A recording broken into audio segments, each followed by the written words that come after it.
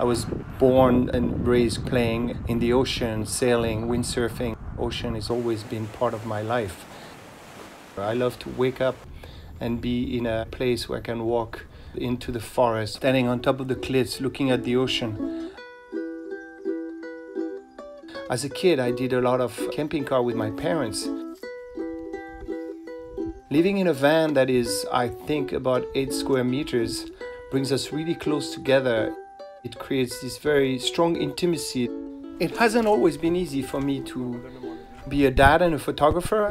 I remember when we had our first son and I went away for a 5 weeks assignment in really remote part of Afghanistan, and I came back and I was still emotionally feeling the trip, feeling the assignment, and to be able to be back here as a dad, as a family man, there's a few days of transition. It's not easy.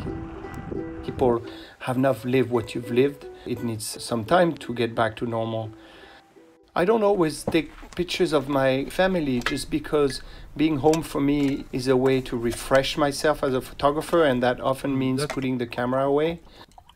It's really out of experience now that I can negotiate these two things much better. I've been using now Fuji for a couple of years, and I always look forward to the firmware update because they really improve the capacity of your camera. On the latest update, I felt an improvement in the speed of the autofocus, especially in low light contrast situation. And I was excited about a new color profile called Eterna that has very soft color and rich shadows. I always aim to have open shadows because I don't want any parts of my images to be hidden.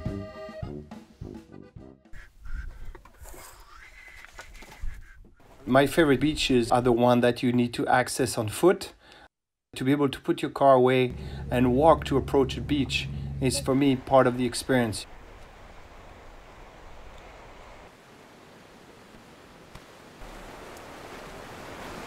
If you fish, you're going to have to eat the fish.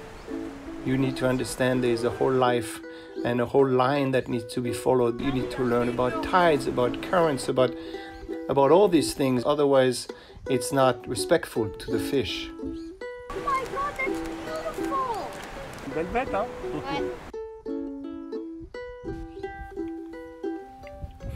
Personally, I think the most important things that I should bring to my kids is open-mindedness. They should be exposed to the world to make them better humans. Curiosity has always been part of my job, very importantly as a photographer. If you're not curious, you're not going to be a good photographer. You're going to miss out on so many things.